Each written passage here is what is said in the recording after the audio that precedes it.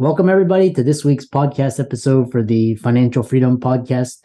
I'm your host, Dr. Christopher Liu. As you know, I talk about 4 different types of freedom: time, financial, location, health, freedom.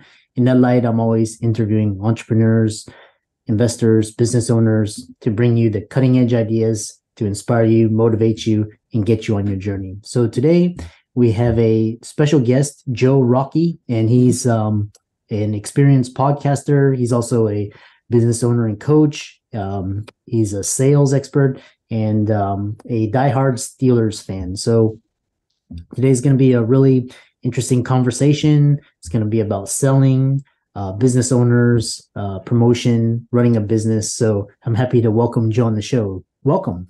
Well, yes, thank you for having me. Absolutely. Yeah, I know we had connected through Podmatch, and looks like you're calling in from Pittsburgh. Tell us all about, what you do, your business, and we can go from there. Yeah, so I have, since the time I was 25, created over 15 different businesses in basically 11 different industries. So I have figured out the most important thing that I'm glad you emphasized, one of your freedom points, which is time. And it doesn't really matter what industry you're playing in. If you know how to build a business structure, a business system, time will flow through itself. And, I absolutely love having conversations about that. As you mentioned, one of the things we do is business coaching. And this is probably the most common request business owners have for us. Give me more time. It's not give me more money, which tends to happen, but it's actually just give me more time so I can relax. And then the other one in there is the stress reduction of I want to be able to have peace. Like I don't need to think about, is my business on fire 24/7? I want to know it's in safe hands and we build a good structure. So absolutely, I'm glad that you're able to bring this kind of information to a lot of people out there, because it's incredibly important. Yeah, it's quite interesting. I was talking to another guest on the show, and we were talking about starting a business. And one of my clients, they're like, they want to start a business to have more free time. So we both chuckled because they don't really know what they're getting themselves into. So that's a very real and important point. Nothing is born easily. I think that's an easy way to say that, is that yes, you're going to be putting a lot of resources in one capacity or another into it. Either you have a ton of cash sitting around or a ton of time. That tends to be the two options people have. And there's ways to make it where it's effective with less time. But in the beginning, the installation phase requires effort and time. There's just no way around that if you want to build a successful structure correctly. So tell us. So one thing is really, you talk about the 4 most important actions anyone can do to have a successful life, and you call it a life hack. I'm curious to hear about that. So, and again, this is applicable for all elements of life, because it doesn't really have to do with business or sales, really. The first one is you have to be knowledgeable about what you're going to be talking about. And there's some really great extra benefits that come from being knowledgeable, even if it's just in one really specific thing. Like I know every single thing in the world about Star Wars, which on the surface might not be applicable. Like I can't go and eat because of Star Wars knowledge. But what it gives you is it gives an inherent sense of confidence. And when we're talking about confidence, it is essentially the only universal trait across all of mankind that is attractive. Confidence. And that really breeds from intelligence and knowledge and just confidence in yourself and your abilities. And the root of that is knowledge and information. So that's the first thing that you can do to make yourself better. The second thing is treat everyone with an innate justice. And obviously, each type of relationship has different parameters. You're going to treat your children different than you treat your parents or maybe your siblings or coworkers. And that's normal. But whatever the appropriate answer is for that given relationship, you treat it that way. You're not hiring your assistant based upon, does it click some box so people will like coming in here, or will I look good on a PR statement? You choose your assistant based upon, for the amount of resources I'm willing to spend on this position, is this the best person I can get? End of discussion. And as long as you're doing stuff like that, it really flows through. And then on the personal side, am I spending more time with this person to try to gain something from them, extract something from them in a negative way, or do I actually want to create a positive friendship? And that's justice. And that's something, again, totally applicable in all capacities. The next one is courage. And I don't mean courage like I'm a Marine and I'm about to run into battle. Certainly that's the extreme version of this. But really what courage is in this context is when you have a feeling of something that's going on and figuring out a way to get it out of yourself into the world. So even if it comes out a little awkward or stuttery or whatever, just figure out a way to practice it and get it out. And the more you do it, the better you are at it. And that is incredibly important for all business owners to create a culture where everyone within your company can do that. Obviously, you want this in all aspects of life. But if there are people within your company that are afraid to tell you the truth because you will go off the rails or whatever, you will not have a successful company in the long run. And then the third one is humility. And this one is something as America we really are bad at. But you need to be able to know what humility is. Humility is not, I make myself the smallest and most insignificant person in the room, nor does it make everyone think they need to hear every single word that I have to say, which is how we fail on Twitter, especially. So having the balance of, yes, my position means that I have to make these types of decisions as a business owner, but knowing the overall totalness of this is my place and where I stand in the world and in bigger pictures and the context of your religion and all that stuff. That is the four things: humility, courage, justice, intelligence. And those will make your life better in all capacities. Interesting. And then what's curious, what's really interesting is you talk about, being a business owner and building a sales team and how to overcome the fears of a salesman. How do you address those questions? Yeah. So any business we have, sales are the most important thing. So to go through sales in what they are in the total funnel, take you outside your realm of being a physician into something more neutral, like a bakery. There are three fundamental things you need to have as a bakery. People need to know you exist and want to come to you. Step one. When they're there, they want to be there long enough and like it enough that they give you money in exchange for your good. And then part three, you have to be able to deliver on a good donut or a good bread or whatever you're selling at your bakery. So where a lot of people get in the mistakes is they only focus on the back last one. I'm going to make the best bread. I have the best recipes in the world. But the reality is that that's not the least important part, but it's not the most important part.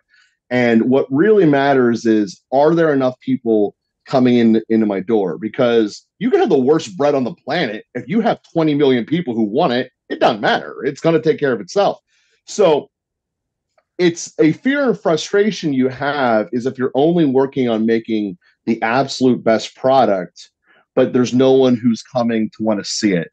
It's also a problem that podcast hosts have. I'm making this great podcast, but no one's coming to listen to it.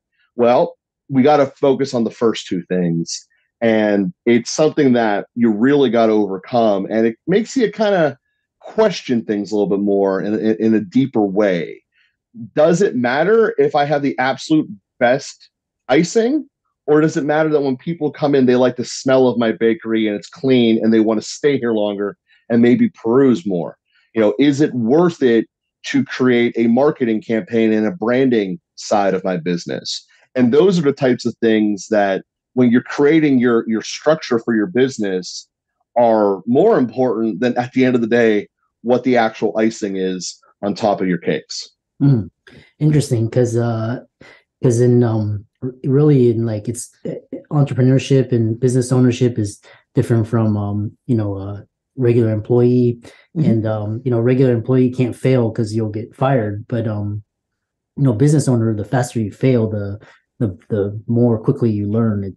There's a quote I read is like, fail your way to success. You fail early and fast and often, and you can get to success earlier. So, yes, as long as you have, going back to the previous answer, humility on your side to recognize that it could possibly be my fault that's making the mistake here.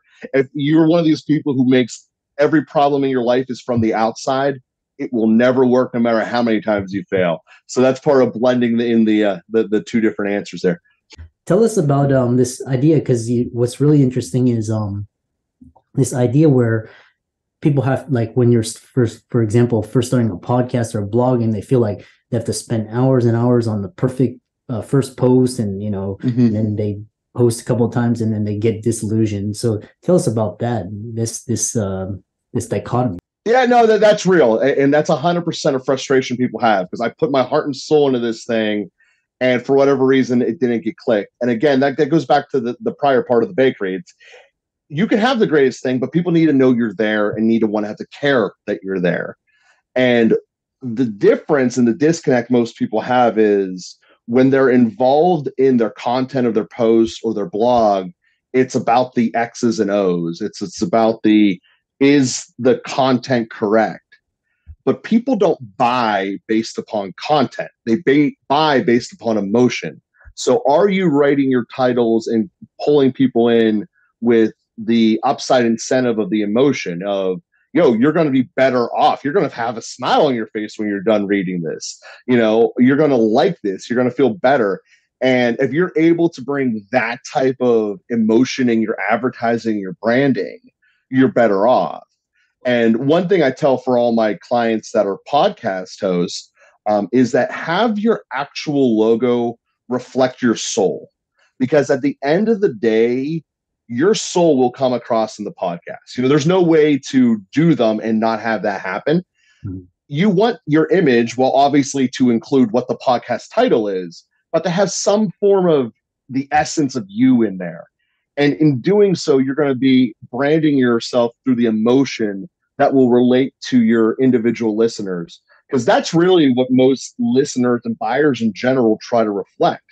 They want to go to someone that they feel that they're on the same level with equally. And obviously there's a billion different levels, so you're never going to get everyone, but you'll get your group and you'll be a part of where you want to be. And there's a lot of arguments to say that's all mankind's trying to accomplish. Just get to my group and people I want to be with. And the easier you say, this is us over here, easier it is to get yourself a regular audience and a growing audience of that. Yeah. And what's interesting is, talking to you, and what's interesting is you have, you're building systems. And so the first thing is sales, and then talk about building a successful and winning culture and what that means. Yeah. So you obviously need to have everyone on board with what you're doing. So there's some certain facts in the game that just apply to any employee. Every employee has a job for one of two reasons. Either A, they are doing something the owner cannot do for whatever reasons. Either he doesn't have time or that particular expertise, or the owner doesn't want to do it. Those are the only two reasons any employee job exists. So you start with that standpoint, and it's then, how do I make the individual employees want to do something that I really don't want to do? And some of it is just, well, personality types are going to want to be attracted to one position versus another. I personally do not like sitting on doing data mining on the internet. Like, that's not my thing. I like talking to people, figuring out solutions and stuff like that. But I've had many partners throughout the year that absolutely love that. They never want to be interfered with. They're the most introverted people on the planet, but they love diving in data. Cool. So it's something that, it doesn't mean the ownership has to like it. It means that the individual lines up with what they want. So the most important thing you can do with this is, when you're articulating the position in the first place, be as accurate as you can be with what you see it, as far as this is what the employee will be doing, because that's what creates the culture. Is, I'm going to be doing this. I'm in a fit for exactly what I thought it was. Because if you try to tell people they're doing this, but you're really going to have them do that, it's almost instantly going to fail and blow up in your face, because people are going to feel they got lied to. And you want to have as much transparency and openness. And it starts with, this is what you're here to do. If you don't want to do it, fine. Then we just get someone else who does. And you also have to be realistic with, maybe what I thought the position was going to be 3 years ago didn't end up being that. And just be honest with everything involved. Like, are you okay with the direction that this turned? Now that we've actually done it, we see what it looks like. Because obviously in startups, we don't have 3 years of history of what this position will be. We're kind of learning as we go. And again, there's a group of people that love being trailblazers. And then there's also a group of people that want to know, this is the lane, I will stay in my lane. And it's just about finding those people, and they will come to you the more detailed and transparent you can be about the position. And that's really the way to build culture great. Everyone's on the same page, they know what they're doing, and they ultimately chose to be there and wanting to do that. Yeah, that's a wonderful, so many wonderful like gems, and we could go into a masterclass on that. And I do them on that. one of the problems with business owners is hiring good people. It's like, either they'll quit or they'll, not show up, or, various reasons. And how do you get better employees without drastically raising your expenses? Yeah, so that's obviously a very important answer for all of us out there. But it's actually the people who can answer this question are the ones that create the best business structures. So what you want to be able to do is not put yourself into a box in terms of your compensation. So many people will just stick with the basic hourly rate because it's what everyone's used to, it's what everyone does. But it's not the most effective way. So to give an example of this, say that you were in charge of running a hotel, and the thing that you cared about was the rooms get cleaned to a certain amount of quality and they get cleaned quickly enough. So speed and quality, that's what we're trying to blend here. And it's kind of what you try to blend in basically every job. So how can we incentivize people to do this and to do it in a way where the total amount of money out of my pocket is better? So an easy way to do that is you give a flat out commission-based schedule. You get paid based upon the quality of the room you do. If it's an A quality, you get X, B is a little bit less, C is a little less, so on and so forth. And then you let them take care of the speed themselves. Because there's a certain element out there that says, hey, if I learn how to master making this room an A+ grade and I can get it done 40 minutes faster, I get to leave 40 minutes faster. So at the end of the day, the business owner is getting exactly what he wants. Faster rooms, A+ quality. Is he paying a higher hourly rate than he would have been? Absolutely. But is the total amount out the door less? Yes. Is his culture better? Yes. So you have actually spent less money overall and improved your culture just by innovations of how you look at how are we compensating people. And the more direct action to what you want your employee to accomplish to their paycheck, the better the system will be for everybody involved. As long as you're correct in building the correlation of this is what you get paid for and this is what I want. Wonderful conversation. How can people, I know a lot of people may be interested in checking you out on social media. I know you have a YouTube channel, contacting you. The easiest way to find me is elitebusinessconversations.com. That's 3 words, 1 URL, elitebusinessconversations.com. Anyone who wants to explore what it would be like working with me, I do 10-minute free discovery chats, essentially. And you can just click for one of them in there and we'll sit down and have a chat. Wonderful conversation. You're very knowledgeable. And for all the listeners out there, be sure to check out Joe's resources in the links and show notes, and check out his elitebusinessconversations.com, and as well as his YouTube, Instagram, and Twitter. So thanks so much, and we look forward to 2023. Yes, thank you very much for having me.